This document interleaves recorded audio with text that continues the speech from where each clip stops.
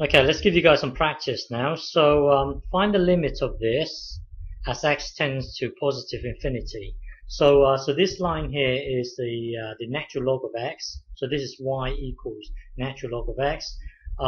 This red line here, is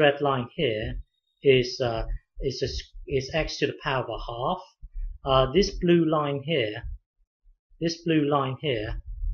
is x to the power of a third, x to the power of a third, and then this green line here is x to the power of 1 over 4. So you can see that you can see that x to the power of a half, it grows. X to the power of a third, it still grows, and then x to the power of 1 over 4, it still grows. Okay, just bear that in mind. And maybe this might overtake the square root here. So, well, just bear that in mind. So find the limit of this as x tends to positive infinity. Press pause and have a go. Press pause and have a go. Okay, so to do this, hang on. To do this, well, first check that as x tends to infinity, this thing here is going to head towards infinity.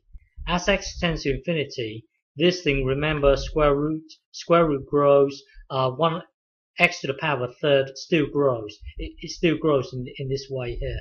So still, as x tends towards infinity, this thing here will also tend towards infinity. So here you've got infinity over infinity. Then you can apply L'Hopital's rule. So differentiate this.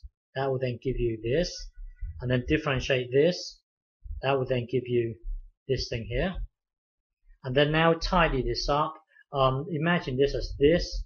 And then remember, this gets multiplied to the top. And then you times the reciprocal of this thing here. That will then give you this.